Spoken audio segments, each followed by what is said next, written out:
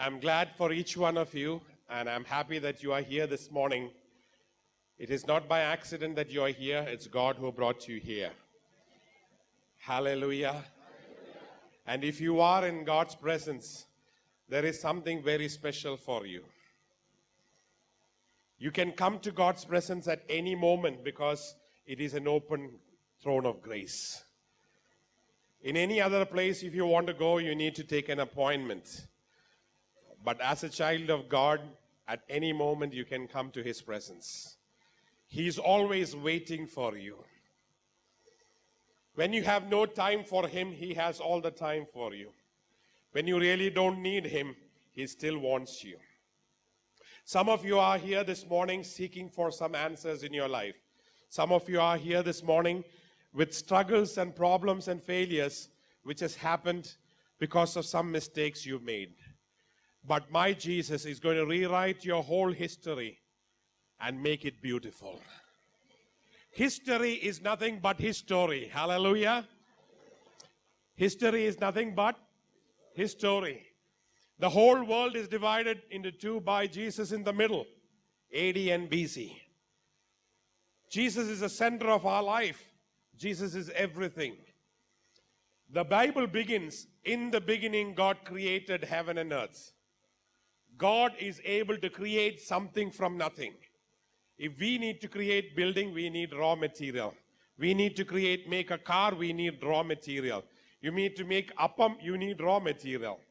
Without nothing, and I say you make something, you can't make it. You will say immediately, I need the atta or maida or rice but God doesn't need anything. He says, I can make everything out of nothing. Only God can do that. So you may be nothing, a big zero now. God can make you a hero in 1 minute by His word. In the beginning, God created everything from nothing by His strong and mighty word. In John chapter 1, it says, in the beginning there was a word, and the word was with God, and word was God. Everything that was created was by the word of God. The word became flesh and dwelt among us, and that is Jesus Christ. The word of God which took format in the womb of Mary is Jesus Christ. Hallelujah. Hallelujah. Hallelujah. And when the word becomes formatted in our life, in our computer, in our hardware, then we become Christ men. Hallelujah.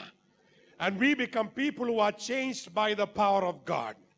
How many of you want to have a complete transformation this morning? How many of you are looking for a higher level of your life? Hallelujah. Hallelujah. The only thing that can transform you is the Word of God. The world was null and void. Everything was dark and empty. There was darkness. You know, when there is nothing, the only thing that is left is darkness. Idle mind is the devil's workshop. So when you have nothing in your heart, nothing in your mind, then that is the best time for devil to play around. The world was dull and dark and void. Genesis chapter 1 verse 2-3. But the Spirit of God was hovering over the water. The word that is used for hovering in the original translation is like how the mother hen sits over the egg to hatch. Now we have electrical incubators for automatic hatching. But in our younger days, we had this hen sitting over the eggs to hatch. Anybody who has seen that hatching process? Oh, you still have it, okay. Till what time is that? 12:45.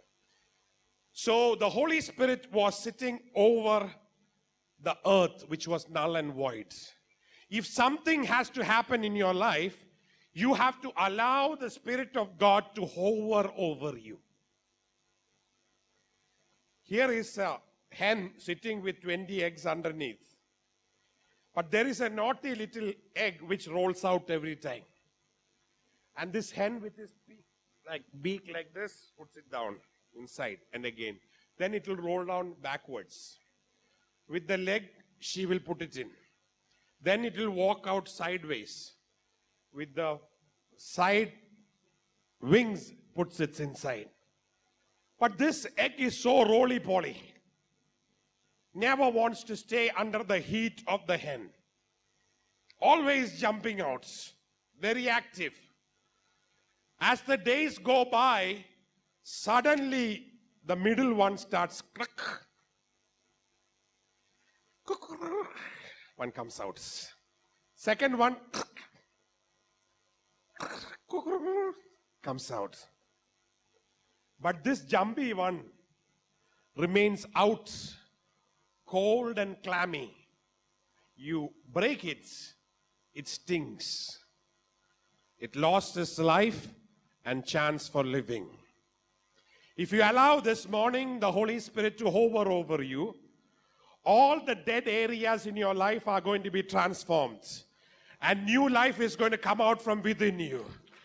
And you are going to break your shell. And something which you have never experienced before, something brand new is going to happen within you. Hallelujah, hallelujah, hallelujah. How many of you really believe that is going to happen within you? Hallelujah. Bangalore is waiting a great moment.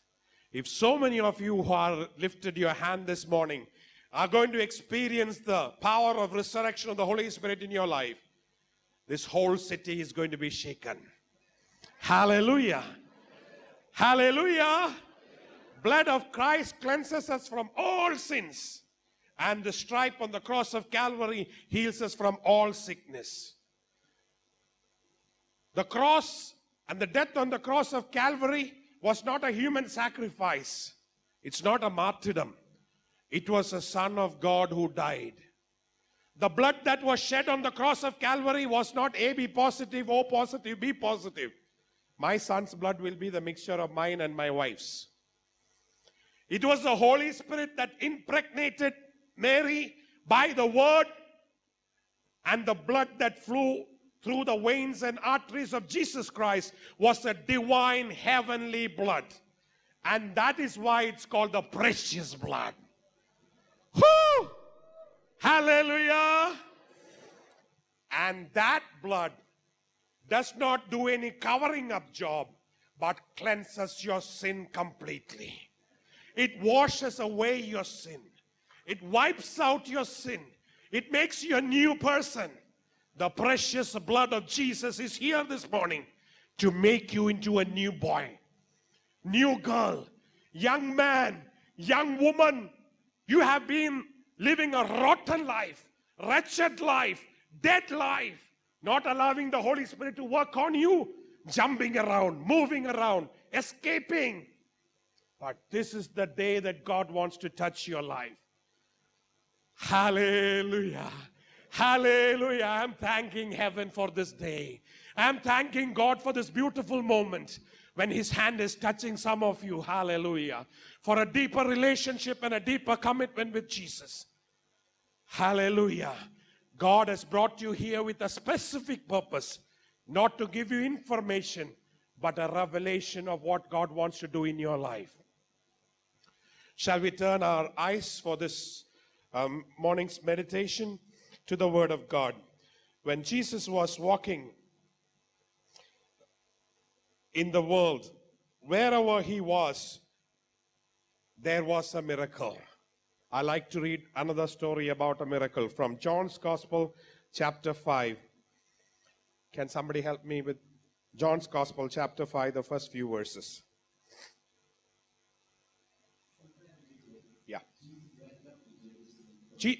Yeah.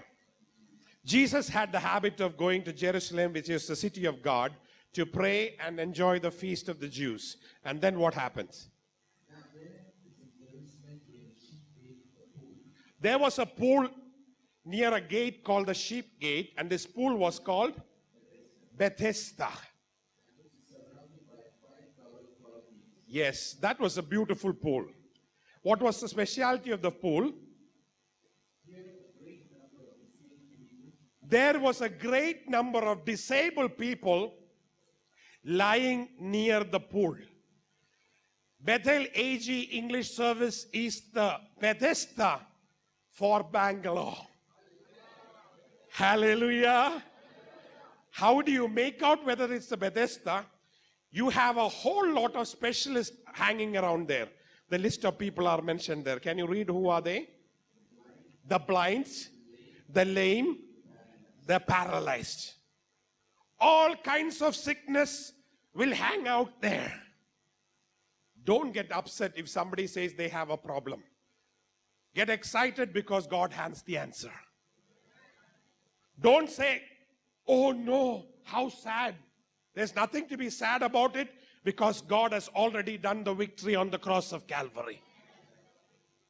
When somebody comes to me with cancer, I am a neurosurgeon, I am a doctor, I know what cancer means, but my Jesus also knows what cancer means. He has created normal cells in this body, and he has made mechanisms by which he can destroy every bit of cancer in our body. He can rejuvenate the same body and make a total healing immediately. I have seen tumors melt, wound heal in 15 seconds. Paralyzed people walk purely by prayer and not by medicine. A hemiplegic person healed by surgery or medicine will be walking like this. He had a stroke, he had medical treatment, and he walks. I had a patient with a stroke, came in coma, dying from medical college on the ventilator, declared almost dead. I prayed, and the next day she opened her eyes. Then third day, fourth day, she started moving. I pulled the tube out. She started walking. She walked normally. Hallelujah. When the healing is divine, it is complete. When the healing is from a super specialty local hospital, it will always have the scar on it. God heals without scar this morning. God heals completely. God transforms completely. God makes you into a new person this morning. God is here right now and he wants to touch your life. If you are willing, this is your day of salvation. This is the day of your healing. This is the day of your miracle, because Jesus is here. Hallelujah. Hallelujah. What hallelujah? Day of miracle. Hallelujah. Learn one thing if you don't learn anything else, at least to say hallelujah. Because in heaven there is no neurosurgery, only hallelujah. You will have asthma attack there if you don't know how to say hallelujah. Praise the Lord. Hallelujah. Hallelujah. God is here to touch your life if you allow him to touch you. What happened? He went there and the pool of Bethesda. Let's go ahead and read what has happened there. 38 years invalid. Let me say paraplegic or something. From here he's not working. 38 years. I'm imagining neurologically. Invalid. If I was that man, I would have left 10 years before. Why lie in the Bethesda healing pool, where many people come and heal, waiting for 38 years? I thank God for this man. 25th silver jubilee he celebrated there. Still waiting for a miracle. Why? Why? Because he kept on seeing miracles every year. He knew he is going to be changed one day. He knew there is going to be transformation going to happen to him. Many times he must have thought, I better quit this place. He was there for 38 years, very desperate. Then what happened? Jesus saw him. That is enough. If Jesus can see you this morning, your day is made. Your life is made. It is important to know Jesus And it is equally important that Jesus knows you. I know Rajiv Gandhi, but he doesn't know me. There was a lady called Diana who lived. I was a bit fond of her. I attended her marriage on the TV. I saw her funeral on the TV. I knew all about her. I knew many of her dresses, what she liked. I also knew some things about her personal life. I even wouldn't mind calling her personally as Di or something like that. But I never had a chance to do that. She never knew me, but it's good to know God, but it's also important that He knows you. If you ask Diana, who is Prince Charles, she will say, yes, I know that guy. I knew him for some time. Just before her death, if you call her and ask, some doody, that fellow, yeah, he's also pretty nice. George Kovoor, she wouldn't know. It is important that you know Jesus, but equally and more important that His eyes are on you this morning. His eyes are on the righteous. His eyes are on the people who are seeking Him. If you are a true seeker, God is right now looking towards you. He is excited about people who seek Him. I want to say 2-3 words which you can go back and look up and just write it down because of shortage of time. Psalm 40 verse 16, which says, the Lord, let all those who seek rejoice and be glad in thee. That's all those who seek God, rejoice and be glad in Him. When you start seeking God itself, God gives you an opportunity to start rejoicing. When you start seeking God, the very moment Himself, God starts giving you an opportunity to rejoice. Rejoice. In the presence of God, the greatest thing that you have is what? Joy. Joy of salvation. Joy of presence of God. If God is here right now, many of us will be sitting like this. No. As He said, He has to really open your mouths. In England, if you have to praise the Queen and sing the song about the Queen and the praise anthem, the military rule is that the mouth should be at least 2.5 inches wide. Compulsory. I wish we had some rules like that. If something has to go in, you have to keep your mouth open. If you keep praising God in between, it will happen automatically. Hallelujah. Hallelujah. The moment you start seeking God, the joy will come immediately. Asa sought the Lord for many years. If you go into 2 Chronicles and read the story of the king of Asa, Asa sought the Lord for many years. But in his sickness, he did not seek Him. And God did not like it. He mentions that very clearly. 2 Chronicles chapter 16, verse 12 to 14. Asa sought the Lord for everything else. But for his sickness, he didn't seek the Lord. And God did not like it. Imagine, there were better doctors in his country. So he thought, why seek the Lord? Let's go to the super specialist. And God did not like it. He helped Asa to live all these years. But when he didn't seek Him, God didn't like him. In the same book of Chronicles, it says, when the other king sought after God, God prospered him. God favored him. God put more years in his life. When Hezekiah was going to die of a sickness, when he sought God, God extended 15 more years for him. If you seek God this morning, His hand is going to work for you. If you come to His presence, He is going to touch you.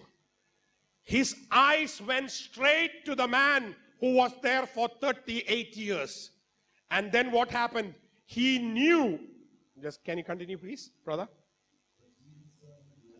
Yeah. When he learned that he was in this condition for such a long time, he asked him, do you want to get well? What a question. Lying in the pool of healing, waiting to get well, Jesus is asking, do you want? This morning He wants to ask you the same question. Do you really mean business, or are you here to just see a show, sing some songs and just say a few hallelujah and go? Do you really want to be a child of God? Do you really want to have a personal relationship with Jesus Christ? Do you really want to go to the kingdom of heaven? Do you really want to have a blessing direct from God? Are you serious with what you're doing this morning? Do you want to be healed? He asked another blind man once and said, what do you want me to do for you? What is your first priority? I want to see. That's what he said. We would have said, I want to get some money. I want a big car, or I want a big mansion. His first priority was that he wanted to see. What do you want Jesus to do for you this morning? Do you really want a change in your life? Do you really want to be healed? He's asking this man who is waiting for 38 years. His want has to be confessed. In Romans it says, believe in the heart and confess with your mouth, then you will be saved. Many of us are silent Christians. They don't confess, they don't tell anybody openly. They go quietly. They come to a big church, sit in the corner, clap hands and go back and receive some small gifts from God and enjoy the life. They don't like to be the ambassador of the kingdom of God. They don't want to be the party on the army of the God, or God's army. They don't want to declare loudly that I am so and so. If you ask Rajiv Gandhi's son, who is your father? Oh, Rajiv Gandhi. You know, my father, he is Rajiv Gandhi. You ask Sachin's son, who is your father? Oh, my father is Sachin. No, my father is Sachin Tendulkar, the world famous cricketer.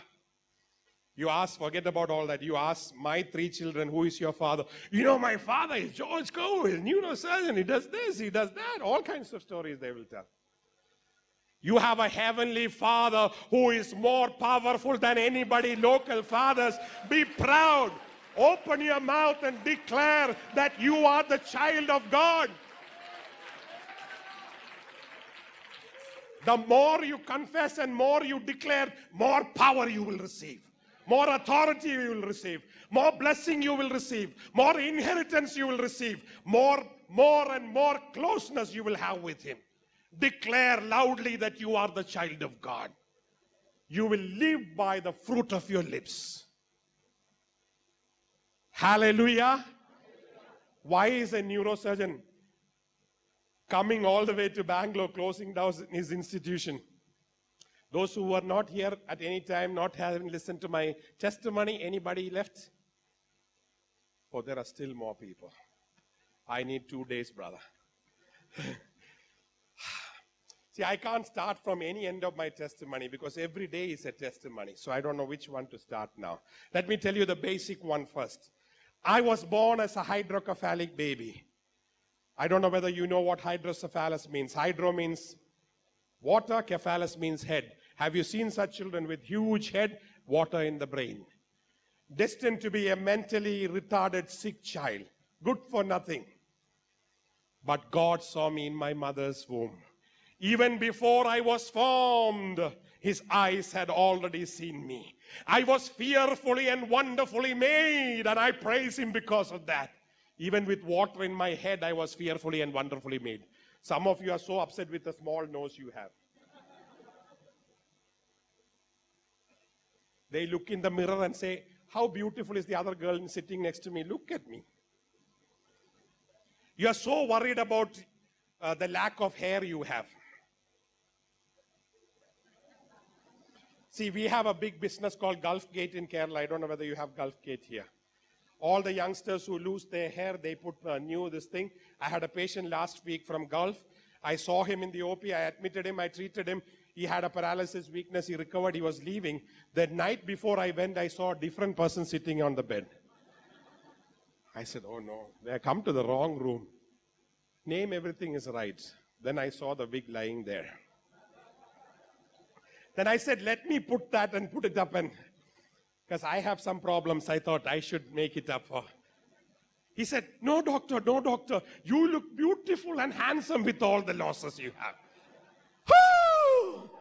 Because you don't lose anything. The more grace you have is far better than the hair you have.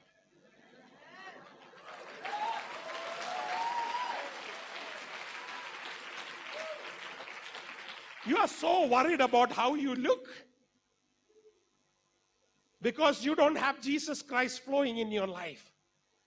If you sit and pray, yesterday we were teaching, as you sit and pray, your face will start transfigurating. You don't need fair and lovely. You don't need powder. Moses was with God. When he came down, they couldn't look at his face because his face was most glamorous. You want to be a star in Kerala and India, Bollywood star, Hollywood star, all kinds of star. But Bible says his children are the stars for eternity. I am one of the greatest stars living. Hallelujah. Even if they give me a big program or shootout, I don't go for the small local stars. In our meeting, I remember once Amitabh Bachchan came in Bombay for a neurosurgery meeting, and he had a couple of surgeries, so neurosurgeons have operated him. So he's very fond of us. He stood next to us and talked to all of us. I didn't feel anything different, but a lot of people were very excited. Because I have seen Jesus Christ, who is far greater and far better and more beautiful than any of the stars in the world.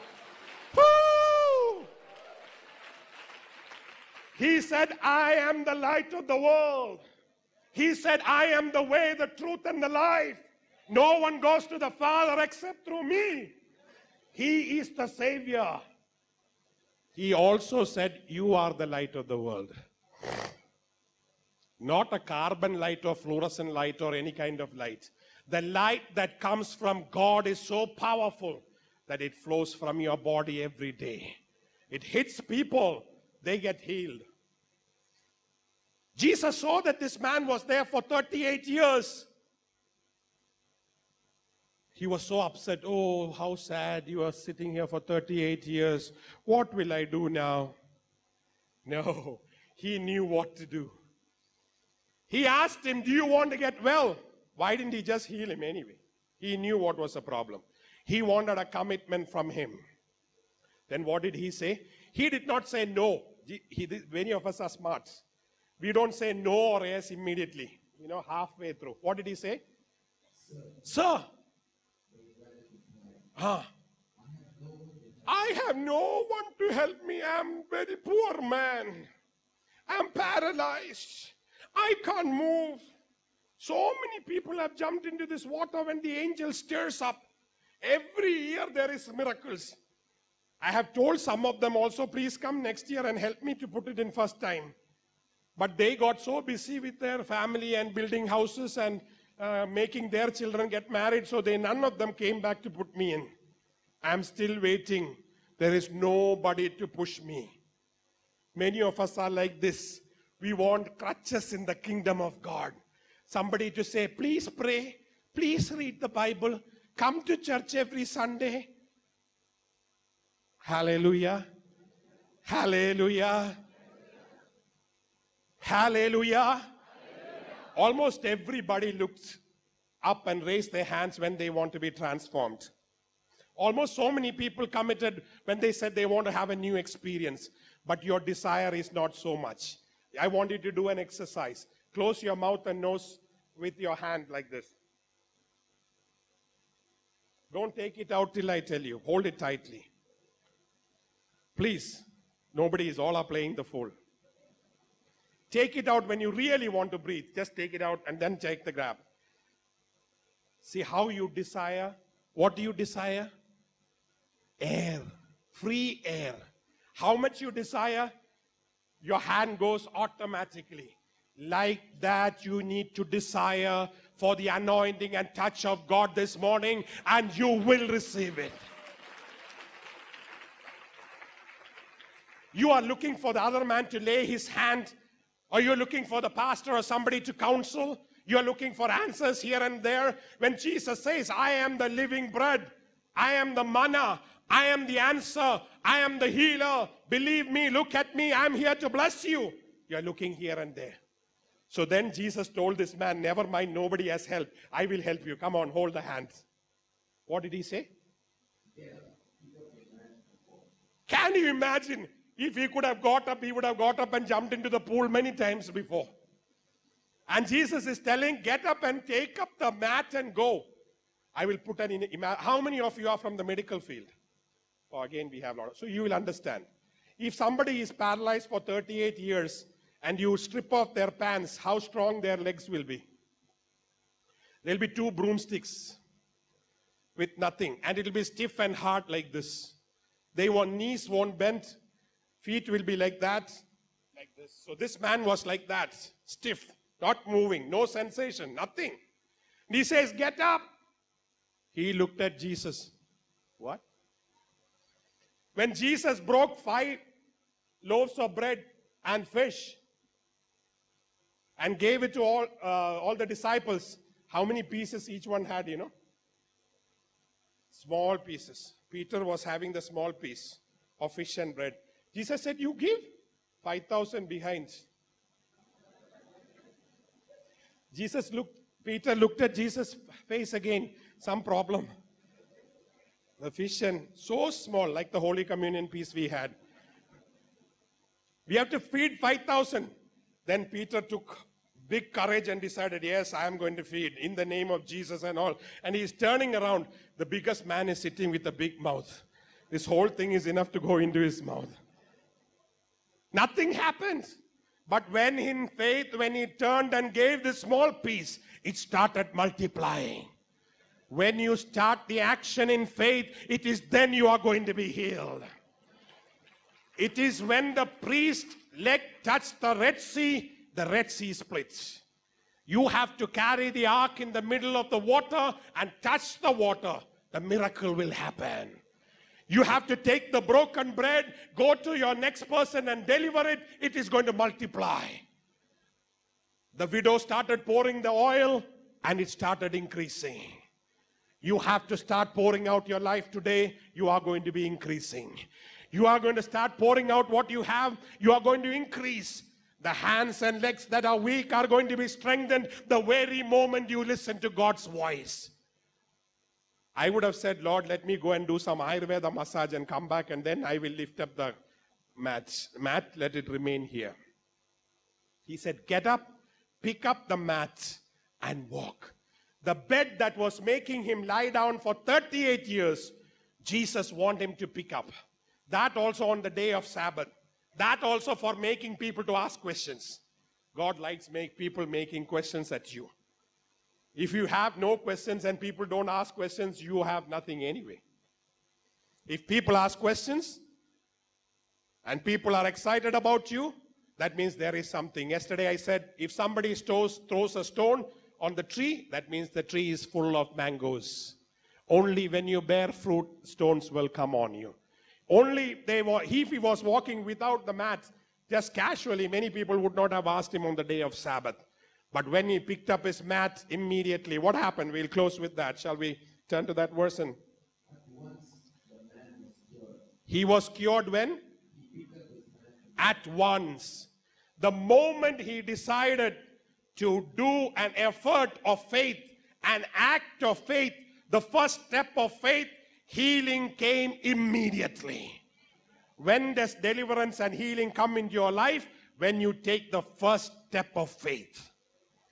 In faith, today, when you declare something for your life, God is going to heal you. God is going to bless you. When I started building my hospital about 8 years back, I had nothing in hands. I didn't even know how I will complete. Neurosurgery equipments cost in lakhs and crores, not 1 or 2. But now I have everything because God gave me everything. I don't know from where it came, but it all came. When God has a plan in your life, He gives everything. My grace is sufficient for you, and my strength makes perfect in your weakness.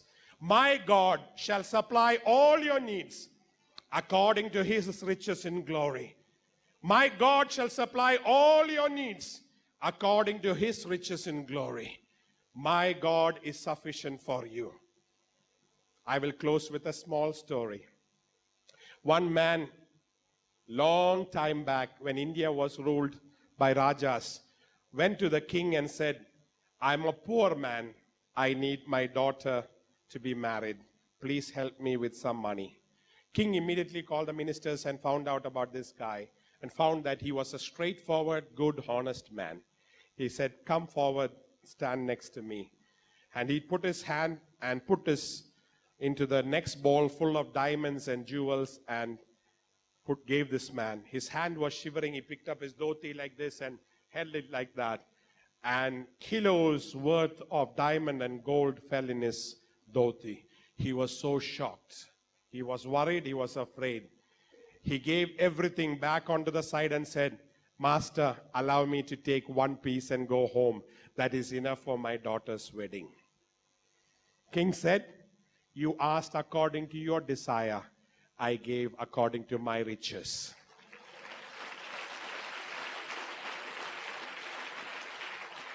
Today, heaven is waiting with all its riches to make you a citizen of the kingdom of God and bless you with all the privileges, all the honor, all the blessing that is due to a child of God. How many of you are willing? How many of you are willing for a total surrender and commitment? Shall we close our eyes for a word of prayer? God is challenging many of you in different ways this morning. But are you ready? Do you want to be healed? What do you want me to do for you? Are you willing to have a closer walk with Him? Heaven is waiting for you. The riches and glory and inheritance and all the authority and power and protection is waiting for you. Are you willing to receive it? Lord, here I am. Accept me as I am. I come to you. How many of you would dedicate and resurrender your life? If there is anybody here for the first time and who has never accepted Jesus as your personal Savior, today is the day of your salvation. Open your heart and let Him in. My Jesus is too decent. He will never break open the door or jump over the wall. He says, "I stand at the door of the heart of yours and I am knocking." Will you open your heart for Him? Today is the day of salvation. My God is sufficient for all your needs and He will take care. How many of you are willing to have Him as your personal Savior? Those who have accepted Him earlier, how many of you are rededicating your life for a new life and closer walk with Him? How many of you want to be a disciple, a minister, a servant of God? Today is the day of rededication. How many of you will join for Bible colleges and Bible studies, go into remote areas and say, "Lord, I will serve you"? How many of you will contribute by financially, physically for the work of the church and prosperity and the kingdom move? Today is the day that God wants you to do. If you have made any dedication, God bless you. If there is anybody who has decided and wanting a prayer, I would request you to raise your right hand and I'm going to pray for you right now. As you pray yourself, God is going to bless. I see so many hands going up because God is going to bless you. Would you stand up where you are and pray for 1 minute with me? And I will close at this moment because don't miss a blessing which God has for you. Keep your hands lifted up and keep praying and telling God your desire because He is standing next to you. He is Abba Father. He is Heavenly Father. He is there to bless you with anything that you need. Delight in the Lord and He will give you the desires of your heart. He wants to send you back as a changed person. Are you willing to surrender your life into the Spirit, Holy Spirit, that He may transform you and make you a new being? Our most loving Heavenly Father, we thank you for this beautiful moment. We thank you for all those who have surrendered their life and requested for prayer. Whatever their need be, Lord, we pray that you will touch them. Lord, heal everyone who is sick here right now. In the name of Jesus, we command a healing this evening. This afternoon, we pray that you will touch financial needs. You touch broken homes, broken hearts, situations which are not easily solvable. We know that you are the answer. We bless everyone in Jesus' name. We command a deliverance in Jesus' name. We command a total healing in Jesus' name.